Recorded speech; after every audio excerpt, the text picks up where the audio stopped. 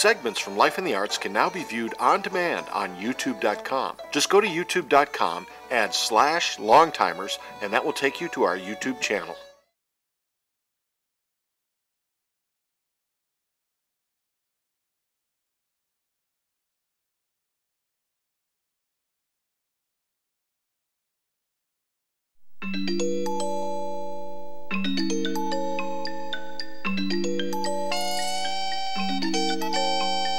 Welcome to another edition of Life in the Arts Classic Light. Life in the Arts is a program that your entire family can participate in and enjoy. On today's show, a virtual field trip to San Francisco to view an exhibit of paintings by George O'Keeffe, presented by curator Tim Burgard.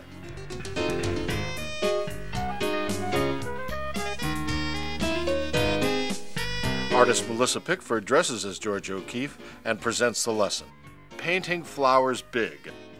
Life in the Arts is beginning to enrich your lives with art now.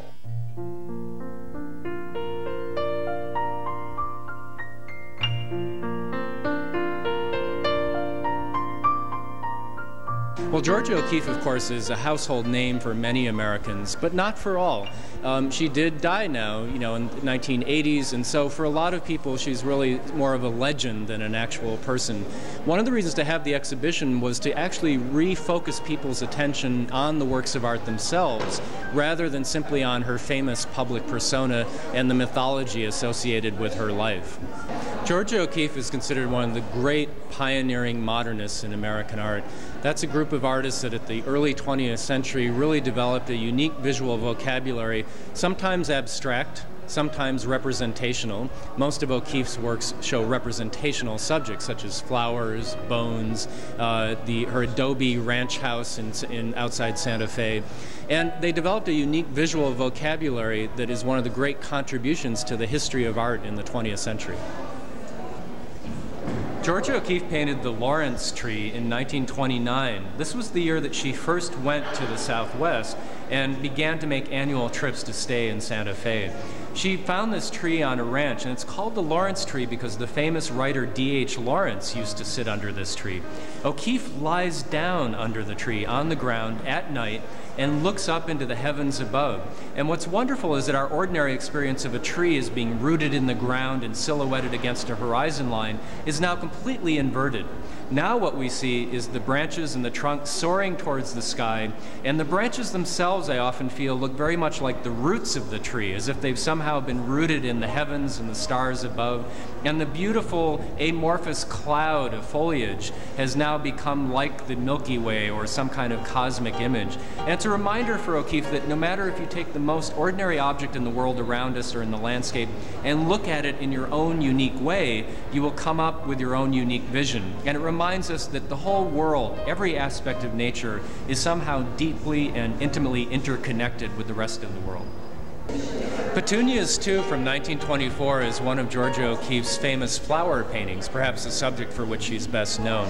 But what I love about this painting is that she takes a very common flower, the petunia, focuses on two of them, one of them right up front on the picture plane, almost iconic and centralized, but the other looming over a horizon line, the sort of arcing curve that you see at the top of the painting.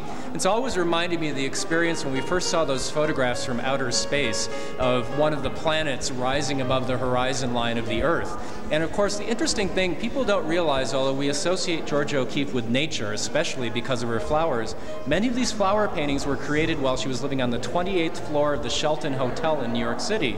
And so it's interesting to have that little reality check on her work. We know she actually went out and bought flowers in flower stores, cut flowers, and used those as the subject for her work. So they weren't always out in nature. And in this case, that beautiful horizon line that creates a sort of cosmic effect could just as easily be the edge of a flower pot holding petunias.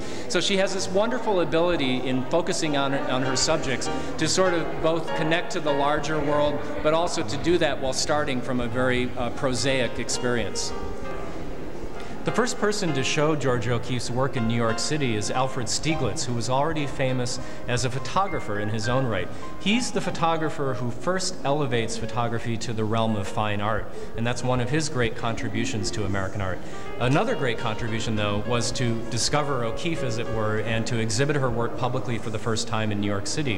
When he first meets her, his first attraction to her is actually through her work. He sees her work before he meets O'Keeffe, but when she comes to the gallery and confronts him because he's shown her work without her permission, he convinces her to let the work stay up, saying, when you give birth to a child like this, you have no right to refuse it from the world. He goes on, however, to make photographic portraits of O'Keeffe, and he makes nearly 300 portraits over the span of 30 years. Stieglitz once said his ideal photographic project would be to follow a child from birth through the end of their life and photograph every aspect of their life as they aged. In a sense, he did that with Georgia O'Keeffe, although he meets her when she's 30 years old. And he photographs every aspect of her body. Some are recognizable, as in this photograph, as being O'Keeffe. We recognize her famous likeness, which Stieglitz has contributed to through these works. But also in other works, he focuses on her hands, or her neck, or her legs, or different aspects of her body. Taken together, the nearly 300 photographs form a composite portrait. And this aesthetic was very influential for O'Keeffe, the idea of looking at an object or a person or a thing and looking at individual focused aspects of it in order to create a more true picture of the whole. Summer Days from 1936 is one of O'Keeffe's paintings of bones and skulls. She writes that when she left New York City in 1929 and started going out to New Mexico, that there were no flowers in the landscape because, after all, most of it was desert and the flowers are only out for a short time every spring. But what she wrote was, there were no flowers, but I picked up the bones that I saw in the desert. And this is very revealing because most people would associate bones and skulls with a traditional vanitas theme, a tradition of the mortality of all life, especially human life, but also animal life. Or they might even associate her bones and skulls with the tradition of the settlement of the American West, and bones and skulls as somehow being a symbol of failure and death and so forth in the desert. In fact, for her, the fact that she likens them to flowers, and the fact that you see flowers in this painting, is her sign that in fact she considers them to be alive. They've been cleansed, they've been bleached by the sun and the wind and the rain and the sand, and they've been purified into something beautiful and white and spiritual and clean, and then they've been elevated and sort of hovering above the horizon line, elevated up into the clouds, something that truly is hovering almost in a sort of ascension, like you think of it, a religious ascension of Christ into heaven, and something that therefore is given a timeless quality rather than one that's grounded in issues of mortality. So they become very iconic, very resonant images that are about beauty, about the interconnectedness of life and death in nature, and ultimately about something much larger than our mundane existence. In 1945, Georgia O'Keeffe buys an 18th century Spanish colonial rancho from the Archdiocese of Santa Fe and moves into it and begins renovating it. And it's wonderful because, of course, it's a direct connection to the Spanish history in the Southwest, and she's very aware of this. She writes that Spanish Catholicism and that history lies like a blanket across the New Mexico landscape. But she also writes that she buys the house specifically because of the door in the patio, this wonderful weather-beaten, driftwoody, beautifully gray weathered door, which for her, of course, is very beautiful in the way that the sun rakes across it and falls across it. The contrast between the wood graining, the raw wood graining, which has been opened by the weathering process, versus the beautiful soft texture of the adobe sand that's on the adjacent walls.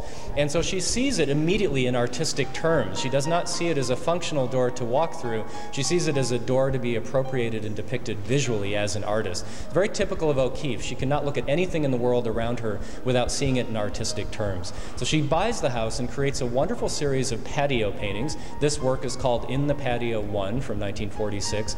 And in it you see her abstracting the door into these geometric shapes while also acknowledging the walls of the adobe, the way that sunlight filters through, and on the one hand creating a very two-dimensional composition that seems to be all about design on the surface and geometric forms, and on the other hand creating an interesting tension between 2 dimensions and 3 dimensions as it pulls into the picture plane and suggests some kind of recession into depth. It's a wonderful way of taking the most simple means, the economy of means that she derived from Asian art influence, and saying the most with the least.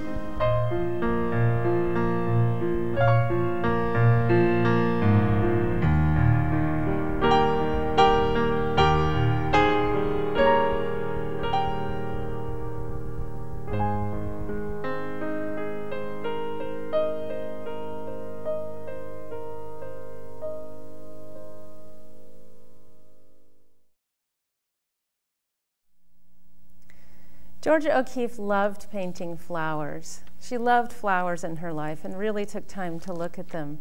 She's perhaps most known for her huge flower paintings.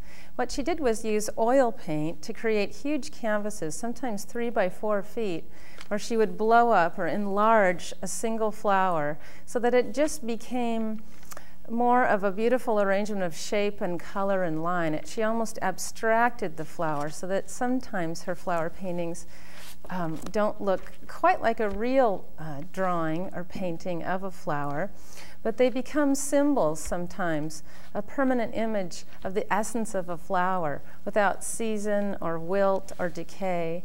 Sometimes some people have said about her flower paintings that they're pure expressions of emotion. Let's look at some of her flower paintings here that I have in small postcards in front of me. They're just wonderful, how soft and bright her colors are.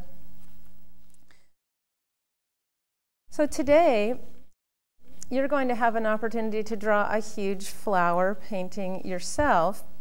Instead of oil paint, we're going to use oil pastels and a little bit of turpentine rubbed on with a Q-tip at the end. That'll smooth out your oil pastel and make it look a lot more like real oil paint. And they're a lot of fun to use. Now what you can do is bring in real flowers into your house or your classroom and really just spend time looking at them for a while. Or you could actually get a book on Georgia O'Keeffe or some of her posters and copy one of her flower paintings as best you can. But the most important thing you should know in this lesson is that your flower should fill the whole page. There should be very little background showing. You should make it just as big as you can. So what I do when I begin to draw a flower like this, I think what I would suggest to you is that you outline the flower first. That you're going to be drawing all the major petal shapes. And you could just use a pencil or a very light color of oil pastel so you can see it. I couldn't use a pencil today on our camera because it won't show up. So I used a red, sort of an orange-red oil pastel just to get the basic shapes outlined of my flower. And I'm actually looking at one of Miss O'Keeffe's paintings here of a giant red poppy. So after I draw the basic shapes and sort of plan out where my black areas are going to be and where my red areas are going to be and where the stem is, then I know that I can just spend time enjoying drawing with the oil pastel. And what's really fun, what's really appealing about oil pastels is how creamy and smeary they are. You can take your finger and smear them and it feels good. There's a lot of nice richness to the stick, and you'll enjoy using them. They feel different than crayons. And do you notice how I'm using the side of the oil pastel and not just the end point of it? That helps you cover larger areas a little bit faster, and the color goes on a little bit darker and heavier. So I'm really paying attention to the areas that are truly red and the areas that are more of an orange red. And I'll be doing a lot of blending after I get the main color down here.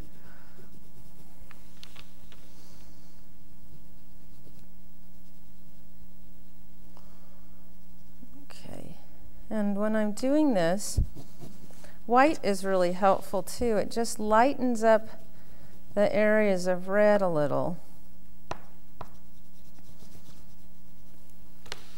And I found it was I absolutely needed the white when I was doing this poppy painting. It made such a difference in keeping it lighter and giving it a little sense of glowing.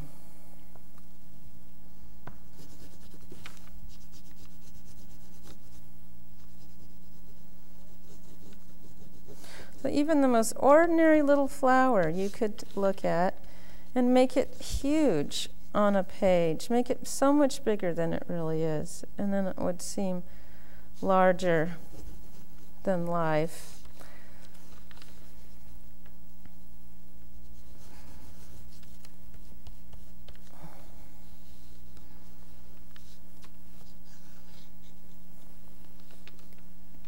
It's actually starting to look like a flower.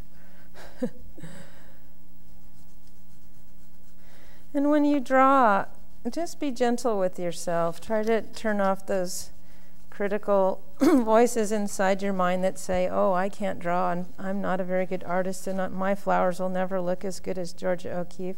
I felt some of those things. But then as I'm drawing, I'm just enjoying it so much, I'm forgetting all of that. And just giving myself permission to learn, which is what I encourage you to do. You're just learning to look and to make shapes and to see. I think one of the best ways to learn how to draw or paint is just to spend a lot of time looking at what you're going to paint. Georgia O'Keeffe used to get up very early at dawn and go walking, and that was a time when there were no people around. So she could really absorb her eyes in the landscape and the flowers and the plants near her. She just spent time really studying, really looking.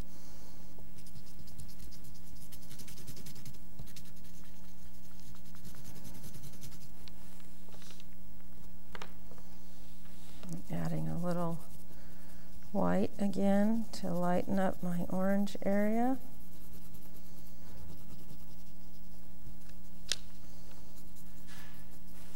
And layering over a little yellow too.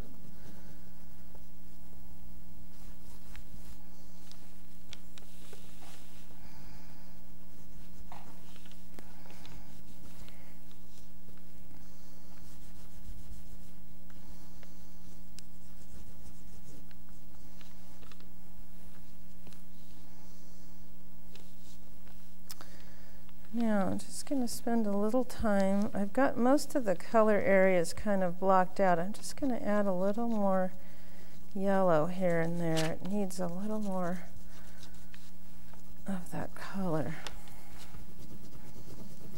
And blend some of my orange and yellow together up here. The yellow really helps separate the different petals and makes the darker, redder areas kind of stand out more distinctly.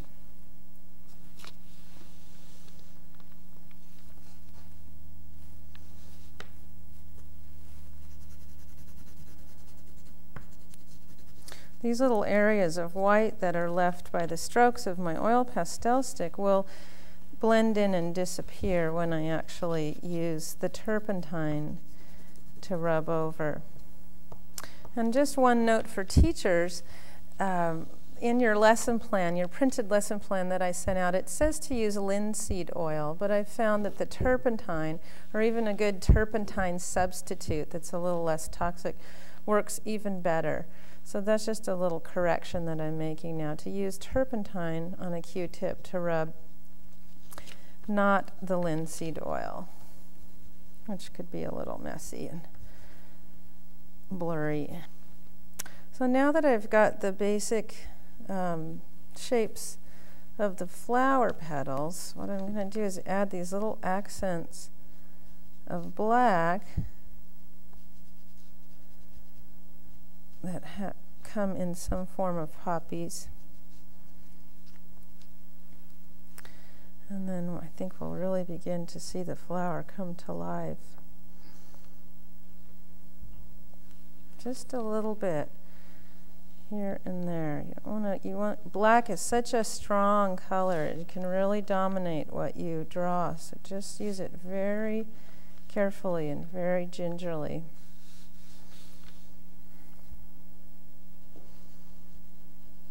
Now I'm working on that black heart of the poppy. Now the black, I notice, will really cover over any color. That's why I did it last. If I had done the black first, it might have been hard to cover. It would have definitely been hard to cover the red or orange or yellow or white over it.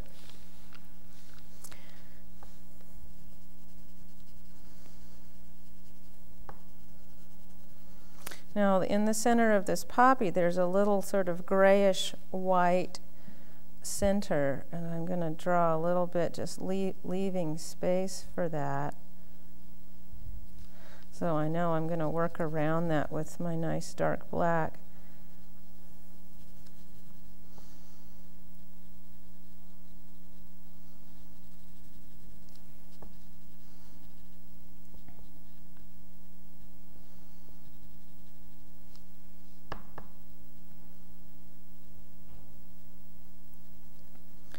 And someone asked Georgia O'Keeffe once, why do you make your flowers so big? She said, well, so people will really look at them.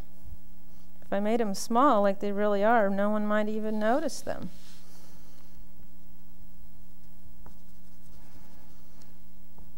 Leaving space for that little grayish flower shape in the center.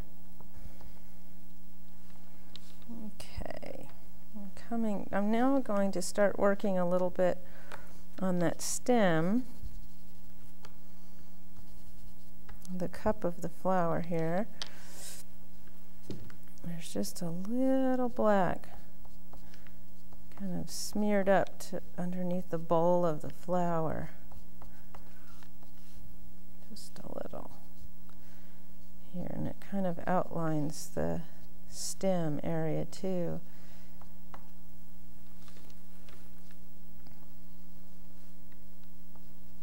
Going back and smoothing out my center shape here. Decided it looked a little rough.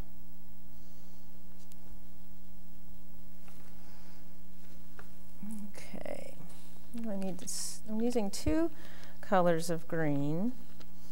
As in nature, there's so many different greens. And you can blend them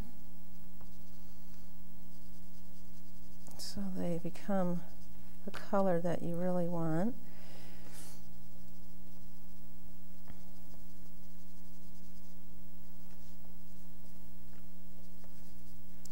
There's a little white in this stem too in Georgia O'Keeffe's painting, so I'm going to make sure to stay true to that and blend quite a bit with my finger here. I do want to take some time to show you how I blend with the turpentine. I just poured in a little cup and use the Q-tip and just rub it on gently. It really is fun. It really smears out those scratchy marks, softens them, and you feel like you're working with paint for a moment. Now notice I'm staying away from the black right now. I'm not getting my Q-tip in the black, just because that'll make a big smear of black over my red petal areas. I'm going to save that till last and use a separate Q-tip that's just used in the black.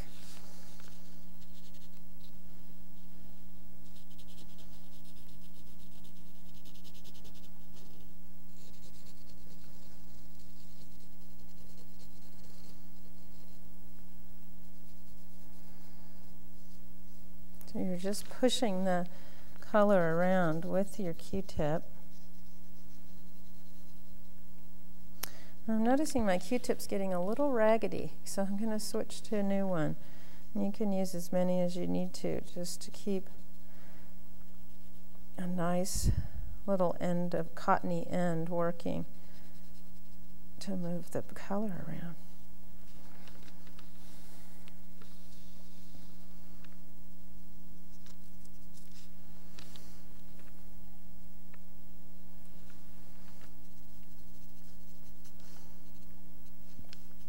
And the black strokes that come up from underneath the flower.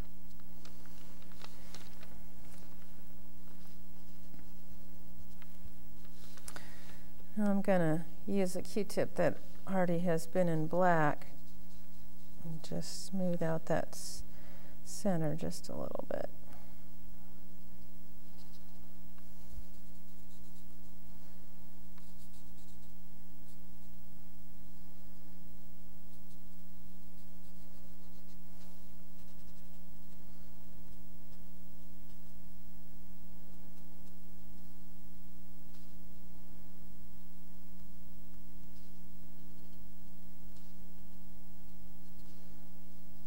in George O'Keeffe's paintings, she often had a clear blue sky. She lived in the sunny desert for so many years. You can leave your background white. I just thought with this poppy, a little blue might really help that red stand out. So I'm using two different colors of blue, a light and a dark, and the white, which really helps the sky become more open and airy looking. It helps blend the two, the dark and the blue, the dark and the light blue colors. The white is a great blending stick. Just a little hint of blue sky around the flower. I'm very lightly doing this, hardly rubbing into the surface of the paper at all. And sometimes you might get a little smear from your red, but that's okay.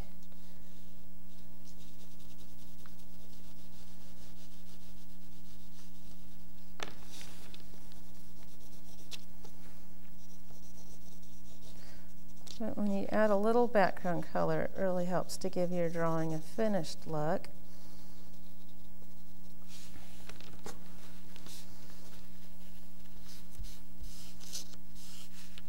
Using my Kleenex here to blend that sky a little bit.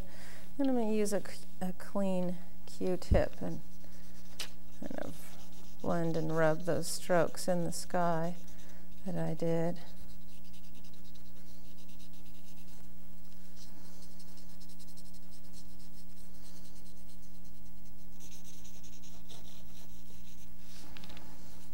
Just a little more blue and white.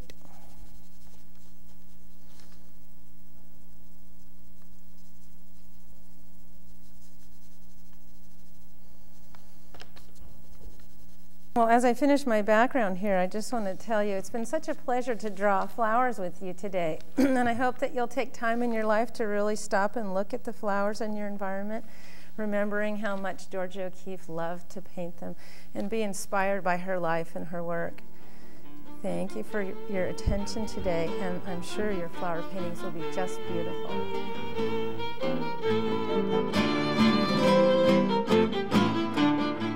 Next time on Life in the Arts, our favorite art teacher, Lori Myers, presents a lesson on pointillism in the style of George Seurat.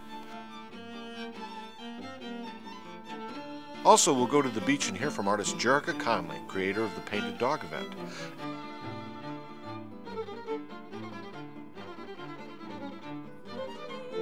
And we'll see a performance of Barcarolle by the talented McDowell family. And finally, a Life in the Arts book club with special correspondent Elizabeth Reed. Don't miss it next time on Life in the Arts.